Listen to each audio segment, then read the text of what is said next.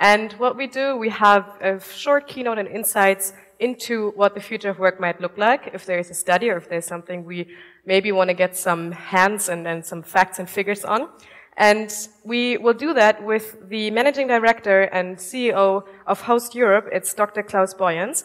And he's going to show some insights from the study they did about the future of work.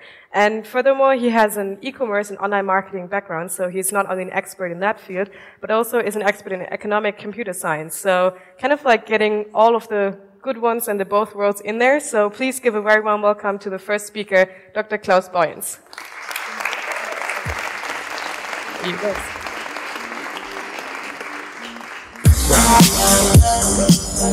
Good morning. Microphone works, that's great. Lufthansa, I need to pick up that one because everybody is picking on them. The small little secrets of the world is that I was booked on a Lufthansa flight from Cologne to Munich last night, and it was not cancelled. I think it was one of 10 flights the whole of Germany that were not cancelled. But the fun fact was that the row in front of me was empty, so the flight was not booked out. So a little bit funny that Rio is talking about train alternatives. At the very end, the flights were not booked out. So I'm very happy to be here with you. Thanks, Daniel, Hannah, Christoph, for having me. Has anybody heard of Host Europe before? So who's familiar with Host Europe? Roughly? Yeah, not just now, of course, but okay. So we are a Cologne-based web hosting firm. So what we do is we provide domain names, web space, server capacity to small and medium enterprises in various data centers across Europe. And now you might ask, why are we actually caring about the future of work in particular? There's two reasons for that. Number one is digital is our everyday business. So our mission is, that's really stated, our mission is to web enable small and medium enterprises like no other. That's our everyday business. And secondly, we heavily depend on the support of digital tools and processes to actually be functional. To explain that a little is we are in the wider corporate group. We have 1,000 employees across 10 locations, 3 countries, 3 languages. So that's English, German, and Romanian. And for example, this afternoon, 2 p.m., usually is our product status meeting. And the typical setup of this meeting is we have 2 people from Cologne, 2 people from London, and maybe 1 or 2 people from Iași in Romania. Everybody's sitting in one virtual room with no paper. So think about that. That setup, if you want to do innovation or progress on your products, 15 years back, that would have simply not been possible. So we were curious, how do others actually do that? What do the office workers themselves actually think? Yeah, that was our concern. So we actually asked more than 1,000 office workers across Germany, all ages, all genders, all industries, all geographies, what their concerns on digital work was. We conducted 13 expert interviews, and we consolidated that all into a report, which I will show some details in the next couple of minutes. Before I give some insight, though, I want to have your opinion on 2 of the most burning questions that we found as part of our study. So what I'd like all of you to do is to go to that URL here, should you have wireless or internet, which I'm confident you are, and type in that code, and you will get to a survey page. 2 questions.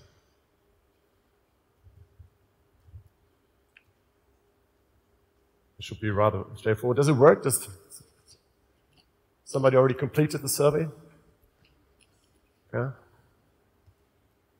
Okay, so there are the live results already, so we're probably waiting. So the counting on the top right, you can see the number of votes been given. It's still...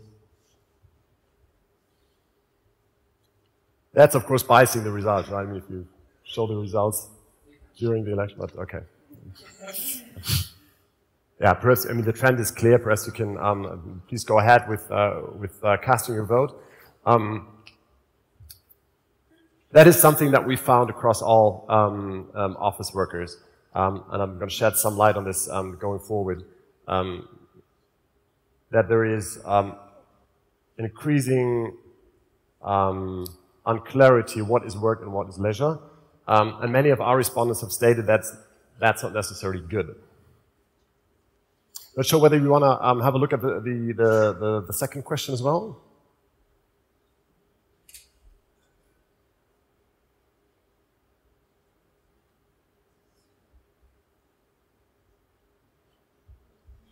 I can imagine being told what to do by a computer in the future.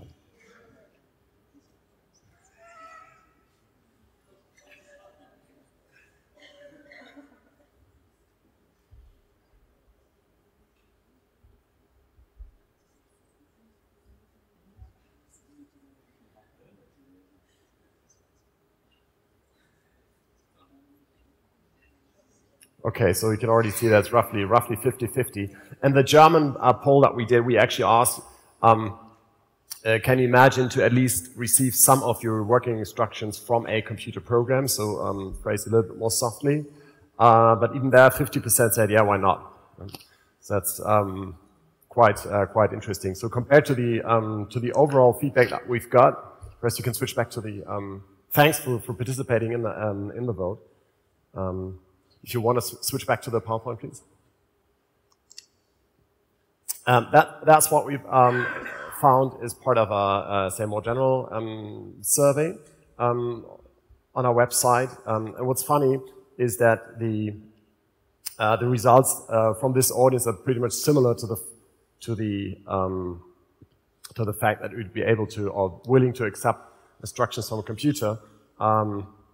But you probably, as a much more digital audience, or already digitalized audience, you already feel much more that the lines between work and leisure are blurred. So, talking about the study that we've conducted, we've asked the 1,000 office workers several questions. Particularly on whether they were actually happy to work digitally. And we found 5 areas of conflict. Actually, in German, we called it Spannungsfeld. We didn't really find a good literal translation, even with native speaker support. I don't know where Paul is. But, there are things that are somehow contradictory. So we are assisting an enormous trend of things, processes, meetings, collaboration being digitalized. Yet, many of the office workers are still hesitant to fully embrace digitization. And the hypothesis or the results that we found in the study is that it is very often about convenience. That is a reason why people refrain from working digitally. Perhaps to share some personal experience here. For me, the two most important things to make the 2 p.m. meeting this afternoon work, our product status meeting, is 2 things. First of all, we need a working video conferencing infrastructure. And the second thing is we need a very professional project and process and documentation management tool, which we do have in place. How do we score on these two accounts? We score very well in terms of the project management tool, and we actually quite miserable in terms of the video conferencing. And this is a severe issue. We have strong issues with making a video conference system work at all. So we often have bandwidth issues, the connection breaks down, if it's more than 5 participants, the line doesn't work, and this, of course, leads to high frustration. So people actually revert to not calling or writing an email or simply not interacting with our colleagues in England, in Romania, because the system's just not convenient. So convenience is a very strong issue. Also, when systems are designed from the top down, without getting user feedback on board, what we see is that we run a danger to neglect user wishes. For example, for me, I have to say I'm a little bit old school. I like to read from paper. So I'm not a good digital reader, so I will always support at least to have one printer on the ground somewhere. That's my preference. There's other means of digitization, such as chat, which I'm refusing to use, which is totally vital to have our developer community interact. So we have a very good chat tool, and we still have a printer, just for my wish. So the gist here of this first item, we found that there's lots of hesitance to actually embrace digitization. We think it's about the convenience and to convince each individual user and office worker to embrace the technology he really likes to use.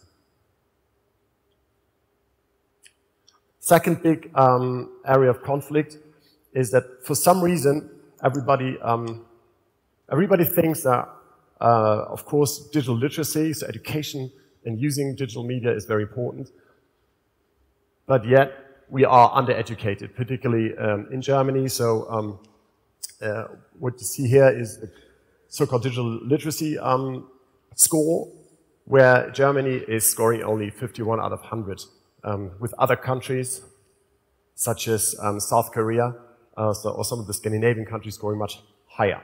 At the same time, though, companies do not invest. So 60% of all German companies currently do not have a structured program to invest into IT literacy. And also at schools, it is actually non-visible. So just another example, if I talk to my babysitter, she says there's a total smartphone ban in the school. Now that's good or bad, but it's definitely black or white. So what's not happening is there's no clever integration of smartphone into the educational everyday.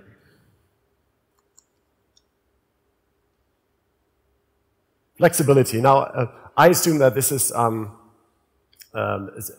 really a trend among younger workers, so many young faces around here. So flexibility for you is very important. It's a very generation-wide topic also. Yet, the issue is that most companies are not prepared in terms of equipment.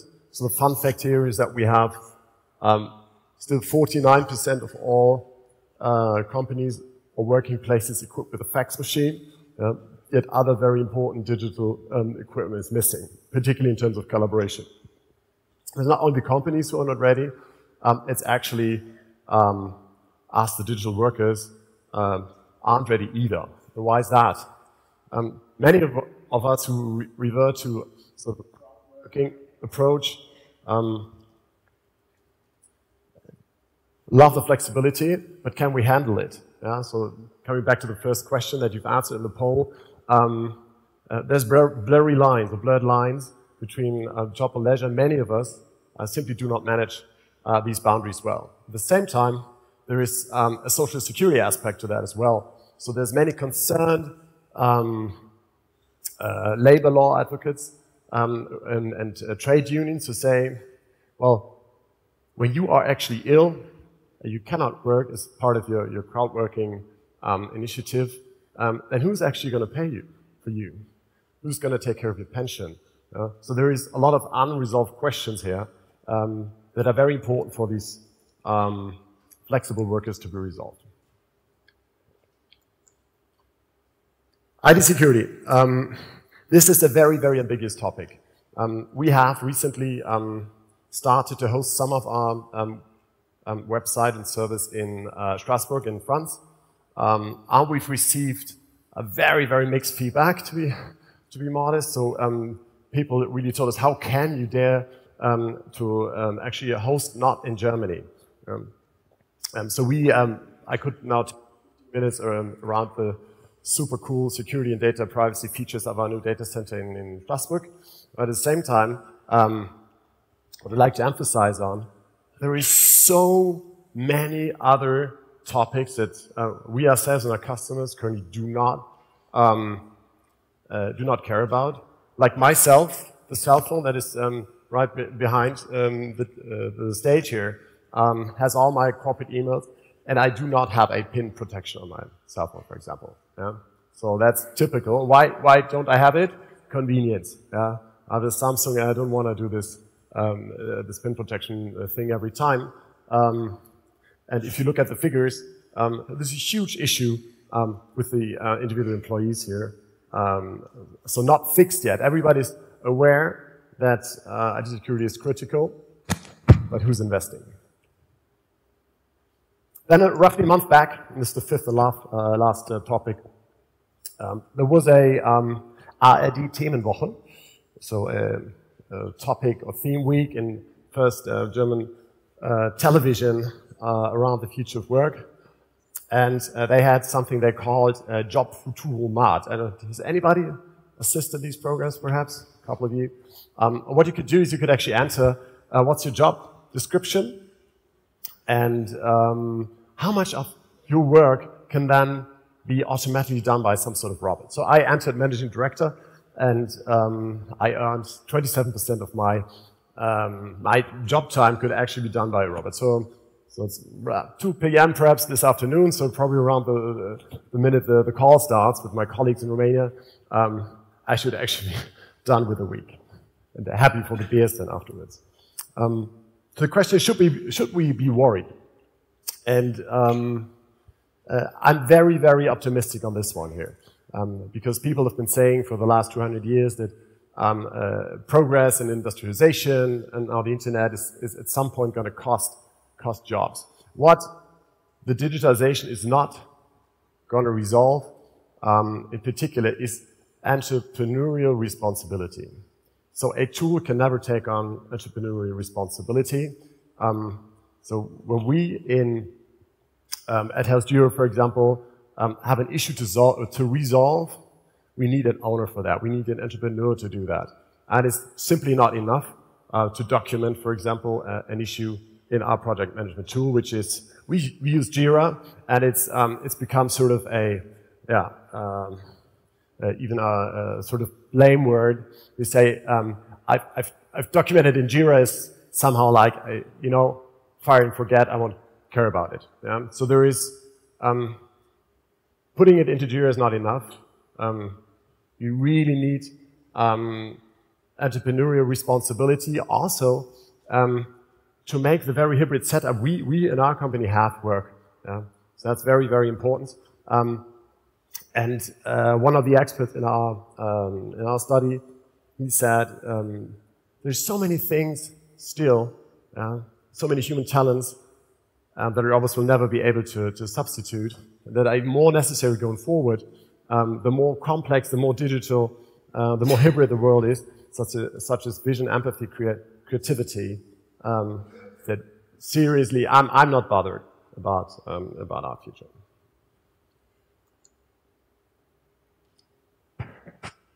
So that was a very, very quick look at the tension or conflict that we found.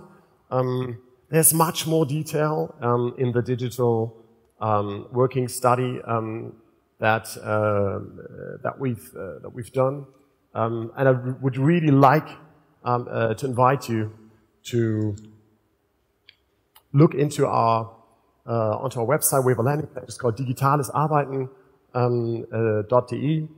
It is in German. I think we don't have an English version, I think, at the moment. So go to digitalisarbeiten.de, download the studies for free, and work through all of the expert interviews. There are even more findings. And there are a couple more questions on this page here where you can cast your vote again. You're gonna find the 2 questions as well that we had in the very beginning. So it's really worth a read. And yeah, I'm really confident that there is a good way forward, and you need to resolve those conflicts. That's it. So thanks for having me, and if there's any question, very happy to answer.